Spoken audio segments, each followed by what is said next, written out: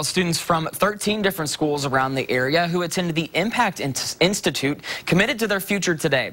Fox 55's Caleb Saylor tells us more. It's signing day for the students at the Impact Institute, students committing to their future. You won't likely see these students on the athletic fields, though. That's because the Impact Institute focuses on workforce prep. We focus on career training programming that offers students the opportunity to go directly from high school into the workforce if that's what they would choose to do, or be better prepared for that next educational step, whatever that might be. One of those students taking the next step was East Noble senior Ben Estridge. He was introduced to welding by his FFA instructor and recognized an opportunity.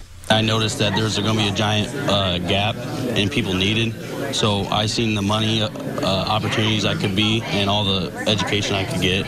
Estridge will continue his path at Metal Technologies in Auburn.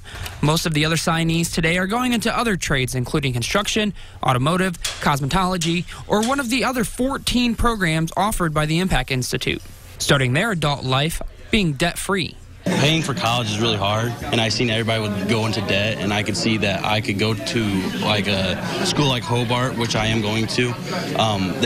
I could find a company that would pay for my college instead of having that debt and having to work out of that debt. Even though this is the first signing day for the Impact Institute, they've been setting students up for success for many years, something they recognize will be needed for the future.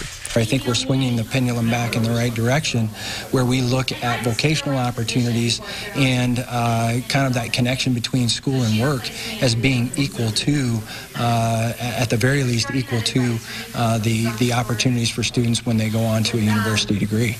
In Kendallville, Caleb Saylor, Fox 55 News.